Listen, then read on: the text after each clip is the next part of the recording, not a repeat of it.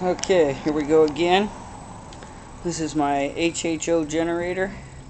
You can see that it is ABS pipe, 2-inch. Inside there is stainless steel around the outside of here, which hooks to here. It's lined on the inside.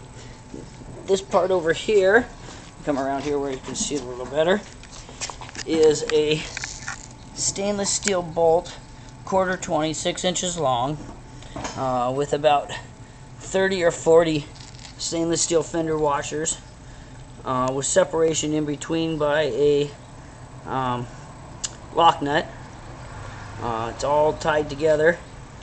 The wires here run up to a 12-volt battery in the car, and then you'll see there's a sight glass here, so you can check out how much water's in the unit. Up on top we have a 3/8 of an inch hose barb and a plug for filling. Comes out of the tube, and as you can see, I hope you can see, it's bubbling away in there. So here's my first attempt, actually about my 3rd attempt.